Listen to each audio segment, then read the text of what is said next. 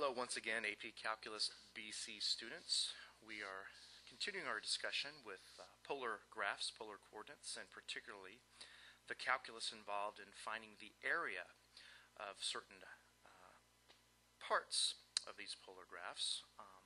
In the example that we're going to do here, example 2, we're actually going to be finding the area of the region lying between the inner and outer loops of the limacon defined by r equal 1 minus 2 times the sine of theta. And like most area problems in polar, the difficulty really does not lie so much in setting up the integrand or even really solving the integral, calculating the integral. It's more from figuring out what the boundaries are. And that's going to be our primary focus here at the beginning of this problem. But before we do that, we want to take note that there is a particular formula, if you will, for finding the area in polar that's sort of born out of the area of finding the sector, the area of a sector in from geometry, which was defined to be 1/2 times the angle formed times the square of the radius of that particular circle that you're dealing with. And perhaps you, hopefully up until this point, you've studied a little bit about the area in polar and recall that the calculus version looks a little something like this. There's your 1/2 like we have here, but now we use the integration, and the boundaries are angle measures. That's why the Greek letters alpha and beta are typically used, times the function f of theta, which you'll note is indeed a function of theta, which is nothing more than your radius, r, squared, and then with respect to theta, or the width theta, sort of serves as this theta measurement that you've got over here in the geometric form. So if developing this particular formula is sort of a bother to you, I would invite you to check out one of my other videos, or just anything that you can find out on the web that deals with the development of the polar area formula. We're just going to go ahead and utilize this formula for this particular problem. Now, the primary focus, like I said, is understanding what the boundaries of integration are going to be. And the directions here say to begin by using your TI Inspire to sketch a graph. Well, I know that not all of you may have a TI Inspire, like the students at my school do. Perhaps you're using a TI-83, a TI-84, TI-89, perhaps some other manufacturer calculator. It really doesn't matter. As long as you've got some kind of a graphing utility, you should be able to sketch this graph pretty accurately and then use some kinds of means to figure out what these particular boundaries are going to be. So let's slide on over software here, and we'll just create a new document, insert a graph, and we need to make sure that we are in the right graphing mode, polar, and then we'll just enter the equation r equal 1 minus 2 sine of theta. Now, the TI Inspire model sort of sets the default domain of theta to be between 0 and 2 pi, which is going to be safe in this particular case. Polar graphs are funny. As you may know, you've got to be careful because sometimes from 0 to 2 pi the graph might trace itself twice. Those types of graphs typically trace themselves once, from 0 to pi. Some graphs need the entire domain from 0 to 2 pi to do their entire thing. So in the case of this particular problem, we don't even need to concern ourselves with that much theta, but it's going to be safe here, and we're going to go ahead and just keep that default there. And the theta step of 0.13 is always kind of peculiar. The TI Inspire defaults it at pi over 24. It just likes that much precision when we do some certain things. So we're going to keep that all the same, and I'm going to hit enter, and might even think about zooming in just a bit, maybe one time to make this a little bigger. And there we go. Good looking limacon graph there with the inner loop, and our job is to find out what the area is of that inner loop. Well, as I said before, the best way to figure out these angle measures is to do a trace of the graph, and your utility should allow you to do that. The Inspire here would allow us to go into the menu and hit trace, and I'm going to real quickly look at the trace step. and just verify. I want something that's going to be helpful for this particular problem. Well, pretty much any problem that I'm going to tackle, I like to use pi over 6. I don't think that we need to be so precise as to use pi over 24 or even a pi over 12. Excuse me, pi over 6 usually does a pretty good job for us, and I think it will here. So if we go back into trace and get everything started off, you'll notice that initially you may not be at your radian value for, like, say 0 radians, which is a good place to start. I just have to go back 1 and I'm going to be there. So that would be, say, the first point that you might arrive at if you were going to set this problem up using, say, a T-chart. Each click here of the right pad will take me a pi over 6 measure of theta. So you'll see with one click I'm already at pi over 6, which seems to be the pole, which is where this inner loop is being started. Now you'll notice the Inspire gives us a decimal approximation, 0.524, which is indeed equivalent to pi over 6. I'll click on the right pad again, which would depict 2 pi over 6, 3 pi over 6. You're going to want to take note of that position. 4 pi over 6, and then with one more click I'm at 5 pi over 6, which means I have finished the tracing of this inner loop, and we could essentially use the boundaries from pi over 6 to 5 pi over 6 to do this. Now I'm going to go ahead and do something a little different. If you recall, when we were back here at 3 pi over 6, which is pi over 2 or 1.57, I noticed that I'm halfway done with that inner loop. And I think I'm going to go ahead and use that as a boundary only because it might be a little bit easier to plug in a pi over 2 value into a trigonometric function rather than, say, a 5 pi over 6. And then in that case I'll know that I'll need to double this particular integral to account for the entire region. So let's go ahead and go back to our Word doc, and we will write the integration for this particular problem. It was area is equal to, remember, I'm going to double the basic integral, 1/2 times the integration, where pi over 6 was my lower boundary, and I elected to use pi over 2. And then the function f of theta would all be squared.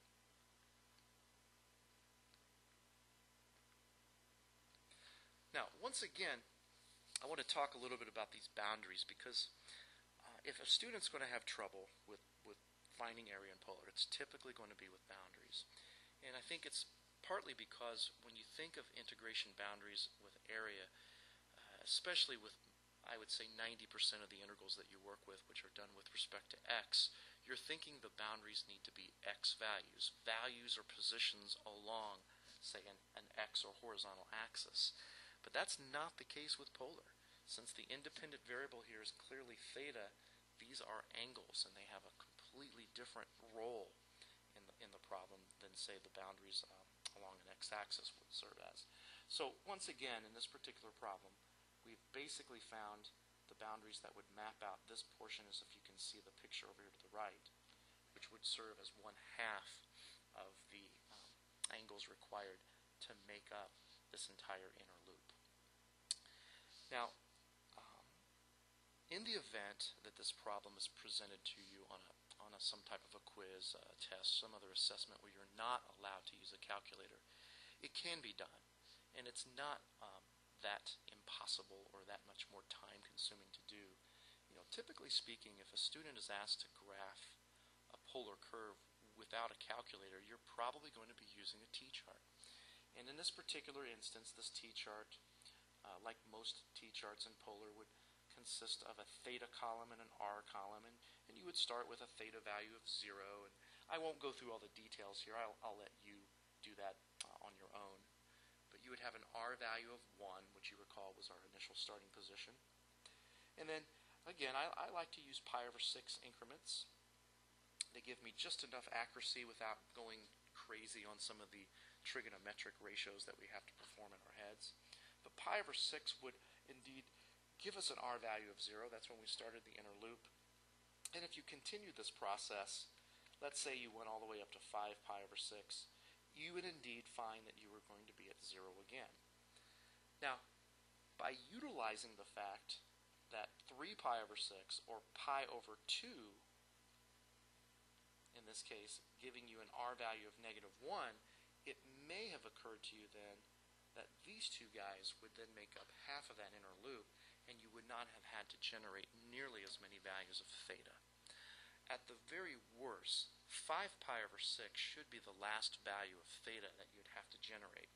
It is not a requirement that a student sketch the entire limacon curve in this case, because the values beyond 5 pi over 6 are putting you in an area that just isn't pertinent to this particular problem. So you would definitely want to save time by not sketching or generating as many points as you would need to in this case. So let's go back to the integration problem that we've set up, and we'll go ahead and do some simplifying. Our 2 and our 1/2 would cancel. And like most binomials that are squared, we are going to expand this out. In this particular case, we would have 1 minus 4 sine theta plus 4 sine squared of theta. And at this point, we notice a couple of things. We've got a 3-term expression. The first 2 terms are quite easy to integrate. The third term, not so easy unless you utilize a very powerful trig identity that's used all throughout your integration techniques in Calc BC or in a Calc 2 class in college. And I'm going to do that before we do any kind of integral work. And the identity that I'm speaking of deals with the double angle, yes, for cosine. And in this particular instance, sine squared of theta is equivalent to 1 minus the cosine of 2 theta, all divided by 2. Now, if that's giving you some trouble, again, you could take a look at any of my other videos from, I think, the Chapter 8 text of Larson. Deals with that quite extensively. Or once again, you can just seek out certain other videos or tutorials dealing with the trig identity cosine of 2 theta or sine squared of theta. I think we're set to do a little bit of integration work at this point. I think what I'm going to do one last time before we perform the integration, let's go ahead and simplify the contents here. Notice that this 4 would distribute through, and I would have a 4 over 2 or a 2 that can combine with that initial 1. And then I'll just kind of drop my minus 4 sine of theta. And then I would have a negative 4 over 2 is again 2. That would serve as the coefficient of my cosine 2 theta.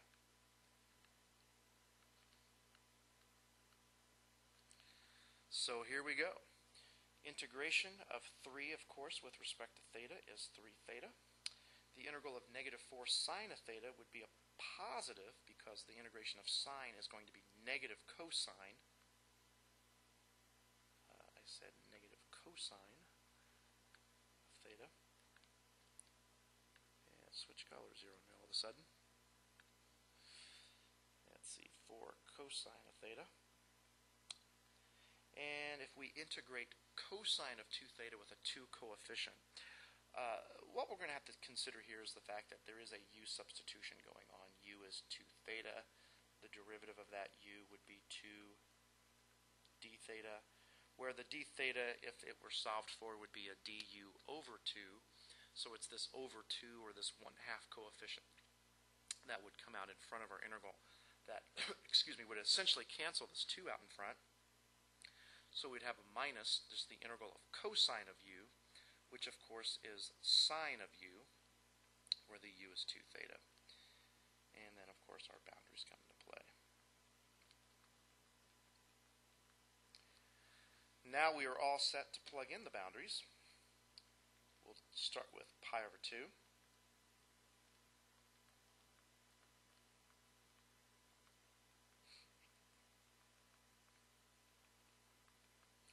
I'm going to go ahead and multiply 2 by my pi over 2 and get just pi.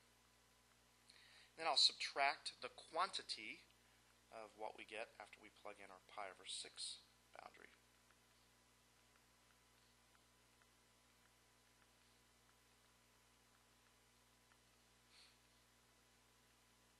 2 times pi over 6 is pi over 3. Excuse me. Alright, we're ready to simplify this a bit. We start off with 3 pi over 2. The cosine of pi over 2, of course, is 0, as well as the sine of pi. So it doesn't seem like we have a whole lot going on here at the beginning. I'm going to distribute my negative now as I simplify the contents within the brackets, starting off with pi over 2.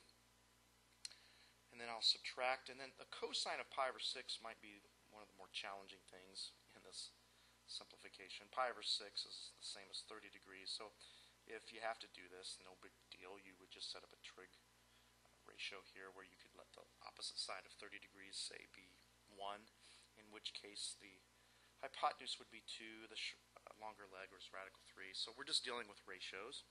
So the cosine would be adjacent over hypotenuse, so we would have 4 radical 3 over 2. And once again, I would have a minus in front of that because of the distribution of the negative here. And let me go ahead and lay out my sign change for the next term. And then pi over 3, I could use the same triangle. And yep, the sine of pi over 3, who would have thought? It's the same as the cosine of pi over 6. So I have a radical 3 over 2. When we combine like terms, we would have 3 pi over 2 and pi over 2 combined to be just pi when you subtract. And note here we could put those together, say, as a negative 3 radical 3 all over 2. And I have really no problem with this particular answer. Yeah, you could get a common denominator, but it doesn't really do a whole lot with it. And this answer would serve as an accurate depiction of the area of the inner loop of our limacon. This, I suppose we could go back to our Inspire, and if you have any kind of CAS type calculator, you could do this as well. I will insert a calculator page here, and we'll just do our integration with 2 multiplied by or half. I know that it's probably silly that I do this because they're going to cancel, but I just want our integral to look exactly like it did when we first wrote it initially in the problem.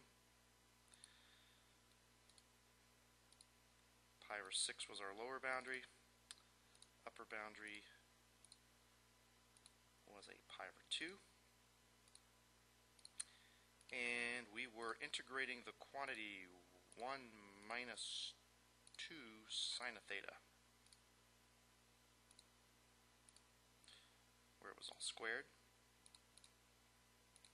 And we did so with respect to theta. Check the answer out. It's always nice when it matches your analytic work. Pi minus 3 radical 3 over 2 is indeed the area of the inner loop of this limacon. Anyway, hope the video helped. Good luck to you, and hope to see you next time.